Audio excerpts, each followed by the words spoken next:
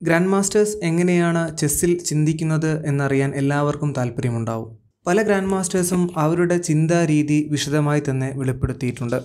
അവർ വിശദീകരിച്ച ഈ ചിന്താ നിയമങ്ങളെ പറ്റിയാണ് ഇന്നത്തെ വീഡിയോ. 2 തരം കണക്കുകൂട്ടലുകളാണ് ചെസ്സിലുള്ളത്. അതിൽ ഒന്ന് പൊസിഷണൽ അല്ലെങ്കിൽ സ്ട്രാറ്റജിക്കൽ കാൽക്കുലേഷൻ എന്ന് പറയും. രണ്ടാമത്തത് ടാക്റ്റിക്കൽ കാൽക്കുലേഷനാണ്. അധിക ചെസ് പൊസിഷനുകളും ഇവ രണ്ടും ഇടകലർന്നാണ് കാണപ്പെടുന്നത്. ആദ്യം നമുക്ക് ഇവ തമ്മിലുള്ള വ്യത്യാസം പരിചയപ്പെട്ട ശേഷം ഗ്രാൻഡ് മാസ്റ്റേഴ്സിൻ്റെ ചിന്താ നിയമങ്ങളെപ്പറ്റി ചർച്ച ചെയ്യാം. നമ്മൾക്കാദ്യം എന്താണ് ഒരു പൊസിഷണൽ അനാലിസിസ് അല്ലെങ്കിൽ ഒരു സ്ട്രാറ്റജിക്കൽ അനാലിസിസ് എന്താണെന്ന് നോക്കാം. നിങ്ങൾക്കിപ്പോൾ മുമ്പിലുള്ള ഈ പൊസിഷൻ ഒന്ന് കൃത്യമായി വിലയിരുത്താൻ ശ്രമിക്കുക. ഇതിൽ നിങ്ങൾ കണ്ടെത്തേണ്ട കാര്യം ഇവിടെ ബ്ലാക്ക് ആണോ അല്ലെങ്കിൽ വൈറ്റ് ആണോ ബെറ്റർ എന്നുള്ളതാണ്. ഓർക്കുക, ഇവിടെ വൈറ്റ് ആണ് മൂവ് ചെയ്യേണ്ടത്. ആവശ്യമായ സമയമെടുത്ത് നമ്മൾ ഇപ്പോൾ പറഞ്ഞ കാര്യത്തിന് ഉത്തരം കണ്ടെത്താൻ ശ്രമിക്കുക. പറ്റുമെങ്കിൽ നിങ്ങൾ ആ ഉത്തരം എന്താണെന്ന് കമൻറ്റ് ബോക്സിൽ രേഖപ്പെടുത്താൻ ശ്രമിക്കുക. കാരണം നിങ്ങൾക്ക് ശേഷം ഈ വീഡിയോ കാണുന്നവർക്ക് എന്തുകൊണ്ടാണ് നിങ്ങൾ ഈ പൊസിഷനിൽ ബ്ലാക്ക് അല്ലെങ്കിൽ വൈറ്റ് ബെറ്റർ ആണെന്ന് പറയാനുള്ള കാരണം എന്ന് വായിക്കാൻ പറ്റുന്നതായിരിക്കും. ഓക്കെ, നമുക്കിനി ഉത്തരത്തിലേക്ക് പോകാം. ഈ പൊസിഷനിൽ വൈറ്റ് ആണ് ബെറ്റർ. വളരെ ലളിതമായ ഒരു പോയിന്റ് വെച്ചുകൊണ്ടാണ് വൈറ്റ് ആണ് ഈ പൊസിഷനിൽ ബെറ്റർ എന്ന് പറയുന്നത്. ആദ്യം നമുക്ക് ആ പോയിന്റ് എന്താണെന്ന് കണ്ടെത്താൻ ശ്രമിക്കാം. അതിനുവേണ്ടി ഞാൻ മറ്റൊരു പൊസിഷൻ നിങ്ങളെ കാണിക്കാം. ആ പൊസിഷനും നിലവിൽ ഇപ്പോൾ കാണുന്ന പൊസിഷനും ആദ്യം ഒന്ന് പരസ്പരം താരതമ്യം ചെയ്യുക.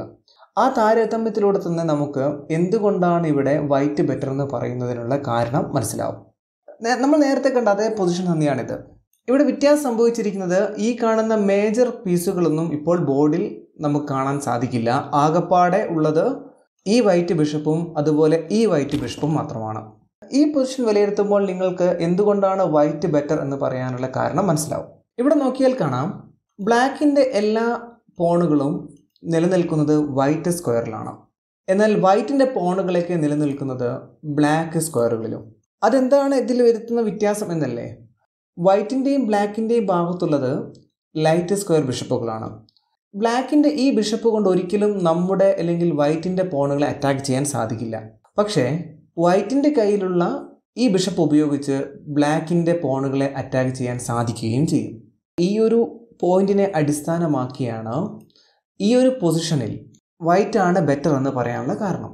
അപ്പോൾ നമുക്ക് ഈ ഗെയിം ഒന്ന് മുന്നോട്ട് കൊണ്ടുപോയി നോക്കാം. ഇവിടെ വൈറ്റ് ആണ് മൂവ് ചെയ്യേണ്ടത്. വൈറ്റ് C5 പോൺ പുഷ് ചെയ്യുന്നു. ഈ പോൺ പുഷിലൂടെ ബ്ലാക്കിൻ്റെ പോണുകളെ കൂടുതൽ കൺട്രോൾ ചെയ്യുകയാണ് വൈറ്റ്. ഇവിടെ ബ്ലാക്ക് അടുത്തായി റൂക്ക് മൂവ് ചെയ്യുന്നു, ക്യാപ്ചർ ചെയ്യുന്നു, ക്യൂൻ ക്യാപ്ചർ ചെയ്യുന്നു. അതിനുശേഷം F4 പോൺ പുഷ് ചെയ്യുന്നു. ഇവിടെ ഈ പോൺ അറ്റാക്ക് ചെയ്യപ്പെട്ടത് കൊണ്ട് തന്നെ ബ്ലാക്ക് ക്യാപ്ചർ ചെയ്യുന്നു. വൈറ്റ് ഇവിടെ ആദ്യം ഈ ബിഷപ്പിനെ ക്യാപ്ചർ ചെയ്യുന്നു, ക്യൂൻ ക്യാപ്ചർ ചെയ്യുന്നു, ബിഷപ്പ് കൊണ്ട് ക്യാപ്ചർ ചെയ്ത് ചെക്ക് നൽകുന്നു, കിങ് റീക്യാപ്ചർ ചെയ്യുന്നു. അതിനുശേഷം ഈ പോണ് കൊണ്ട് ഈ പോണിനെ ക്യാപ്ചർ ചെയ്യുന്നു. ഇപ്പോൾ നമ്മൾ നേരത്തെ പറഞ്ഞ ആ ഒരു പൊസിഷനിലേക്കാണ് നമ്മൾ എത്തിയിരിക്കുന്നത്. ഈ ഒരു പൊസിഷൻ ലഭിക്കും എന്ന ഒരു വിലയിരുത്തലിലാണ് നമ്മൾ തുടക്കത്തിൽ എന്ന് പറയുമ്പോൾ ഈ ഒരു പൊസിഷനിൽ വൈറ്റ് ആണ് ബെറ്റർ എന്ന് പറഞ്ഞത്. ഇത്തരം അനാലിസിസുകളെയാണ് നമ്മൾ പൊസിഷണൽ അനാലിസിസ് അല്ലെങ്കിൽ സ്ട്രാറ്റജിക്കൽ അനാലിസിസ് എന്ന് വിളിക്കുന്നത്. ഈ രീതിയിൽ ഗെയിമിനെ അപഗ്രഥിക്കണമെങ്കിൽ നമ്മൾക്ക് ആവശ്യമായത് എക്സ്പീരിയൻസ് ആണ്. നിങ്ങൾ എത്രത്തോളം ഗെയിമുകൾ കളിക്കുന്നോ അത്രത്തോളം നിങ്ങൾക്ക് ഗെയിമിനെ മനസ്സിലാക്കാനും ഇത്തരം ചെറിയ ചെറിയ കാര്യങ്ങളെ പരിഗണിക്കാനായി സാധിക്കുന്നതുമാണ്. നമ്മൾ ആദ്യത്തെ വിഭാഗം പരിചയപ്പെട്ടു. ഇനി രണ്ടാമത്തെ തരം കാൽക്കുലേഷനാണ് ടാക്റ്റിക്കൽ കാൽക്കുലേഷൻ. അപ്പോൾ നമുക്ക് അതിനൊരു ഉദാഹരണം കണ്ടതിന് ശേഷം ചെസ്സിന് എങ്ങനെയാണ് ആലോചിക്കേണ്ടത് എന്നതിനെ പറ്റിയുള്ള ചില നിയമങ്ങൾ ചർച്ച ചെയ്യാം. ഇതാണ് നമ്മുടെ രണ്ടാമത്തെ പൊസിഷൻ. ഇവിടെ നമ്മളൊരു ടാക്റ്റിക്കൽ അനാലിസിസ് ആണ് നടത്താൻ പോകുന്നത്. എന്തായിരിക്കും വൈറ്റിൻ്റെ ഏറ്റവും നല്ല മൂവ്? നിങ്ങൾക്ക് വേണമെങ്കിൽ ഈ വീഡിയോ പോസ്റ്റ് ചെയ്യാം. ഇവിടുത്തെ വൈറ്റിൻ്റെ ഏറ്റവും മികച്ച മൂവ് കണ്ടെത്താൻ ശ്രമിക്കുക. പൊസിഷണൽ അനാലിസിസിൽ നമുക്ക് വളരെ കൃത്യമായ നിയമങ്ങളൊന്നും സൃഷ്ടിക്കാൻ സാധിക്കില്ലെങ്കിലും ടാക്റ്റിക്കൽ അനാലിസിസിന് വളരെ കൃത്യമായ രീതിയിൽ നമുക്ക് ചില നിയമങ്ങൾ സൃഷ്ടിച്ചെടുക്കാൻ സാധിക്കും. ഈ പൊസിഷൻ്റെ സൊല്യൂഷനിലേക്ക് പോകുന്നതിന് മുൻപായി അത്തരം നിയമങ്ങൾ എന്താണെന്ന് ആദ്യം ഒന്ന് പരിശോധിക്കാം. പല ഗ്രാൻഡ് മാസ്റ്റേഴ്സും ഉപയോഗിക്കുന്ന ചിന്താ രീതിയാണ് ഇപ്പോൾ നിങ്ങളുടെ മുമ്പിലുള്ളത്. ഇത് ഉപയോഗിക്കുന്നത് പ്രധാനമായും കാൻഡിഡേറ്റ് മൂവ്സ് കണ്ടുപിടിക്കാൻ വേണ്ടിയാണ്. കാൻഡിഡേറ്റ് മൂവ് കൊണ്ട് ഉദ്ദേശിക്കുന്നത് ഒരു പൊസിഷനിലെ ഏറ്റവും സ്ട്രോങ് ആയിട്ടുള്ള മൂവിനെയാണ്. ഇതിൽ ഒന്നാമത്തെ പോയിന്റ് ഇതാണ്: ഫൈൻഡ് ദ ഓപ്പണൻസ് ത്രെഡ്. ഒരു ത്രെഡും ഇല്ല എങ്കിൽ നമുക്ക് സ്വതന്ത്രമായി ചിന്തിക്കാൻ സാധിക്കും. അതിൽ നമ്മൾ അറിയേണ്ട ഒരു കാര്യം എങ്ങനെയാണ് ഓപ്പണൻറ്റിൻ്റെ ത്രെഡ് കണ്ടുപിടിക്കുക എന്നുള്ളതാണ്. അതിന് നമ്മൾ ചെയ്യേണ്ടത് ഈ 2 മുതൽ താഴേക്ക് പറയുന്ന പോയിന്റുകൾ ഓപ്പണന്റ് ചിന്തിക്കുകയാണെങ്കിൽ എങ്ങനെയുണ്ടാവും എന്ന് നമ്മൾ ആലോചിക്കുകയാണെങ്കിൽ നമ്മൾക്ക് കിട്ടുന്ന ഉത്തരമായിരിക്കും ഓപ്പണന്റിന്റെ ത്രെഡ് എന്ന് പറയുന്നത്. ഒന്നാമത്തെ പോയിന്റ് കഴിഞ്ഞതിന് ശേഷം നമ്മൾ പിന്നെ ശ്രമിക്കേണ്ടത് തന്നിരിക്കുന്ന പൊസിഷനിൽ സാധ്യമായ എല്ലാ ചെക്കുകളെയും പറ്റിയാണ്. ചെക്കുകൾ നമുക്ക് 3ആയി തരംതിരിക്കാം. ഒന്ന് ഹയർ ഓർഡർ ചെക്ക്, അതുകൊണ്ട് ഉദ്ദേശിക്കുന്നത് ഡബിൾ ചെക്ക്, ട്രിപ്പിൾ ചെക്ക് എന്നിവയാണ്. അത് വളരെ സ്ട്രോങ് ആയിരിക്കും. അങ്ങനെ ഒരു ചെക്ക് നമ്മുടെ ബോർഡിലുണ്ടെങ്കിൽ നമ്മൾ ആദ്യം അതിനെപ്പറ്റിയാണ് ചിന്തിക്കേണ്ടത്. അതിൽ നിന്ന് ചിന്തിച്ച് തുടങ്ങുകയും അതിൻ്റെ ഉപശാഖകളിലേക്ക് നമ്മുടെ ചിന്തകൾ പോകുകയും വേണം. അത് കഴിഞ്ഞാൽ പിന്നെ നമ്മൾ ചെയ്യേണ്ടത് ചെക്ക് വിത്ത് ക്യാപ്ചേഴ്സ് ആണ്. ചെക്ക് നൽകുകയും അതോടൊപ്പം ഓപ്പണിൻ്റെ ഒരു പീസിന് എടുക്കാനും സാധിക്കുകയാണെങ്കിൽ അതും വളരെ മികച്ചൊരു മൂവാണ്. ഈ പോയിന്റുകൾ വെച്ച് നമ്മൾ ചിന്തിക്കുമ്പോൾ 1 or 2 മൂവ് ചിന്തിച്ചാൽ പോരാ. ഈ എല്ലാ പോയിന്റുകളും പലതവണ പരമാവധി മൂവുകൾ മുൻകൂട്ടി ചിന്തിക്കേണ്ടി വരും. അങ്ങനെ ചിന്തിക്കാൻ സഹായിക്കുക മാത്രമേ ഈ മെത്തേഡ് ചെയ്യുന്നുള്ളൂ. ചെക്കുകളിൽ തന്നെ 3ാമത് വരുന്നതാണ് നോർമൽ ചെക്ക്. ഈ ചെക്കുകൾ മുഴുവനും പരിശോധനയ്ക്ക് ശേഷം നമ്മൾ പരിശോധിക്കേണ്ടത് പൊസിഷനിൽ കാണുന്ന ക്യാപ്ചേഴ്സുകളാണ്. ഏതെങ്കിലും രീതിയിലും ഓപ്പണിൻ്റെ പീസിനെ ക്യാപ്ചർ ചെയ്യാൻ സാധിക്കുമെങ്കിൽ നമ്മുടെ ചിന്ത പിന്നെ അതിന് പിറകെയാണ് പോവേണ്ടത്. പിന്നെ 4ാമത് കാണുന്നതാണ് calculate all the tempo moves. Tempo moves അല്ലെങ്കിൽ ഫോഴ്സിങ് മൂവ്സ് എന്നുകൊണ്ട് ഉദ്ദേശിക്കുന്നത് നമ്മൾ ആ മൂവ് നടത്തുകയാണെങ്കിൽ നമ്മുടെ ഓപ്പണന്റിന് ആ മൂവിനെ ഒരിക്കലും ഇഗ്നോർ ചെയ്യാൻ സാധിക്കരുത്. അത്തരം മൂവുകളെയാണ് ടെമ്പോ മൂവ്സ് എന്ന് പറയുന്നത്. നമ്മൾ വരുന്ന ഉദാഹരണങ്ങളിൽ നിന്ന് ഇവയെപ്പറ്റി കൂടുതലായി പഠിക്കാൻ ശ്രമിക്കാം. ഇവിടെ ആദ്യം നമ്മൾ ചിന്തിക്കേണ്ട കാര്യം നമ്മുടെ ഓപ്പണന്റ് എന്താണ് നമുക്കെതിരെ ഒരുക്കിയിരിക്കുന്നത് എന്നുള്ളതാണ്. ഈ പൊസിഷൻ നമ്മൾ നോക്കുകയാണെങ്കിൽ നമുക്കറിയാം ഇവിടെ ഈ നൈറ്റ് നമ്മുടെ ക്യൂനെയും അതുപോലെ റൂക്കിനെയും അറ്റാക്ക് ചെയ്തിരിക്കുകയാണ്. ആദ്യം നമ്മൾ അതിനൊരു പരിഹാരമാണ് കണ്ടെത്തേണ്ടത്. രണ്ടാമതായി ഈ നിയമത്തിൽ പറയുന്നത് ബോർഡിൽ സാധ്യമായ എല്ലാ ചെക്കുകളെയും പറ്റി ആലോചിക്കുക എന്നുള്ളതാണ്. നമുക്കറിയാം ഈ ബോർഡിൽ ഇവിടെ സാധ്യമായ ഒരേയൊരു ചെക്ക് എന്ന് പറയുന്നത് നൈറ്റ് E7 ചെക്കാണ്.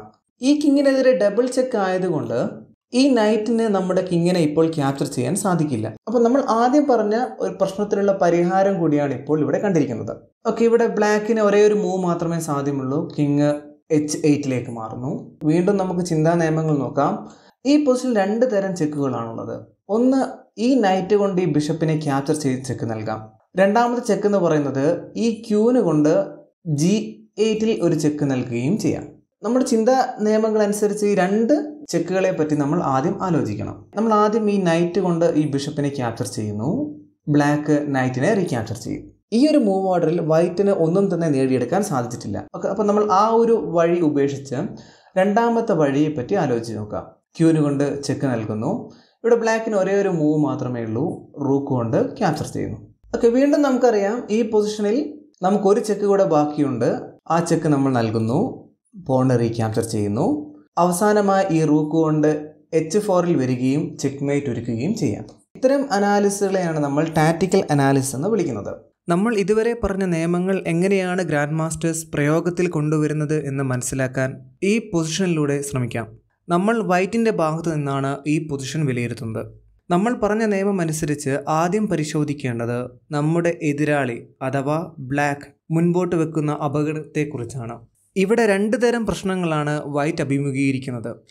അതിലൊന്ന്, B3 നൈറ്റ് D4 വരികയാണെങ്കിൽ ഈ നൈറ്റ് വൈറ്റിൻ്റെ ഭാഗത്തുള്ള പ്രധാനപ്പെട്ട എല്ലാ സ്ക്വയറുകളുടെയും കൺട്രോൾ ഏറ്റെടുക്കുന്നതായിരിക്കും. രണ്ടാമത്തെ പ്രശ്നം, നമ്മുടെ D3 റൂക്ക് ഇവിടെ പിൻ ചെയ്യപ്പെട്ടിരിക്കുകയാണ്. അതുകൊണ്ട് തന്നെ ഈ റൂക്കിന് ഇപ്പോൾ നമുക്ക് മൂവ് ചെയ്യിക്കാൻ സാധിക്കില്ല. നമ്മൾ പറഞ്ഞ ചിന്താ നിയമങ്ങൾ ഉപയോഗിച്ച് എങ്ങനെയാണ് ഈ 2 പ്രശ്നങ്ങൾക്കും പരിഹാരം കണ്ടുപിടിക്കുക എന്ന് നോക്കാം.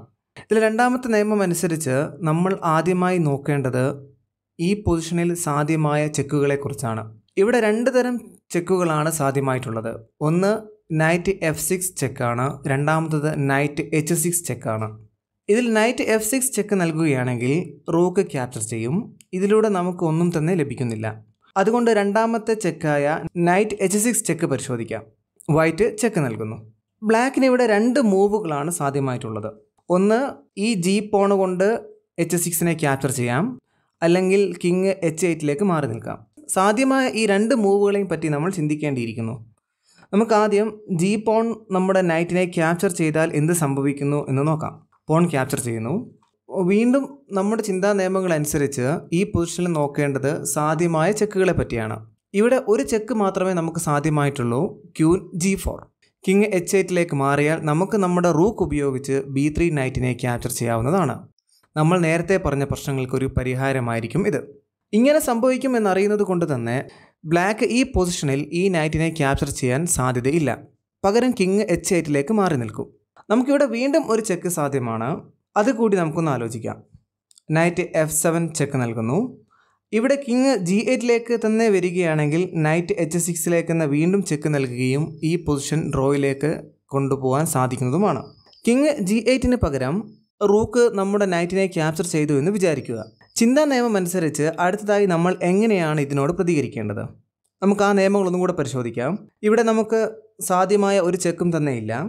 പിന്നെയുള്ളതൊരു ക്യാപ്ചറാണ്. ഈ ക്യാപ്ചർ നടത്തേണ്ടത് ഇവിടെ പിൻ ചെയ്യപ്പെട്ട റൂക്ക് കൊണ്ടാണ്. നമുക്കറിയാം ഈ റൂക്ക് ഈ പൊസിഷനിൽ നിന്ന് മാറുകയാണെങ്കിൽ നമ്മുടെ ക്യൂൻ നഷ്ടപ്പെടുന്നതായിരിക്കും. അപ്പം അതുകൊണ്ട് തന്നെ നമുക്ക് ഈ 2 ക്യാപ്ചറും ഇപ്പോൾ സാധ്യമല്ല. പിന്നെയുള്ളത് ആക്റ്റീവ് മൂവാണ്. ഈ പൊസിഷനിൽ ആക്റ്റീവ് മൂവ് എന്ന് പറയുന്നത് ക്യൂൻ C2 ആണ്. 2 കാര്യങ്ങളാണ് ഈ മൂവിലൂടെ നമ്മൾ സാധ്യമാക്കിയെടുക്കുന്നത്. ഒന്ന്, ഈ നൈറ്റിനെ അറ്റാക്ക് ചെയ്യുന്നുണ്ട്. അതുപോലെ തന്നെ ബാക്ക് റാങ്ക് മേറ്റിനുള്ള ഒരു സാധ്യതയും ഒരുക്കുകയാണ്. ഇവിടെ ബ്ലാക്കിൻ്റെ ഏറ്റവും നല്ല മൂവ് എന്ന് പറയുന്നത് റൂക്ക് F8 ആണ്. ബാക്ക് റാങ്ക് മേറ്റിൽ നിന്ന് രക്ഷപ്പെടാം. അതിനുശേഷം നമുക്ക് ഈ ക്യൂൻ ഉപയോഗിച്ച് ഈ നൈറ്റിനെ ക്യാപ്ചർ ചെയ്യുകയും നമ്മൾ നേരത്തെ പറഞ്ഞ 2 പ്രശ്നങ്ങൾക്കും പരിഹാരം ഉണ്ടാക്കുകയും ചെയ്യാം. നമ്മൾ വളരെ ലളിതമായ ഒരു ഉദാഹരണമാണ് ഇപ്പോൾ ഇവിടെ എടുത്തിരിക്കുന്നത്. തുടർന്നുള്ള വീഡിയോകളിൽ അല്പം കൂടെ ബുദ്ധിമുട്ടുള്ള ഉദാഹരണങ്ങൾ എടുക്കുകയും ഈ ചിന്താ നിയമങ്ങളെപ്പറ്റി കൂടുതൽ ചർച്ച ചെയ്യുകയും ചെയ്യാം. നിങ്ങൾക്ക് ഈ വീഡിയോ ഇഷ്ടപ്പെട്ടു എന്ന് വിചാരിക്കുന്നു. നിങ്ങൾ ഈ വീഡിയോ നിങ്ങളുടെ സുഹൃത്തുക്കൾക്ക് ഷെയർ ചെയ്യുകയും പറ്റുമെങ്കിൽ ഈ ചാനൽ ഒന്ന് സബ്സ്ക്രൈബ് ചെയ്യുകയും ചെയ്യുക.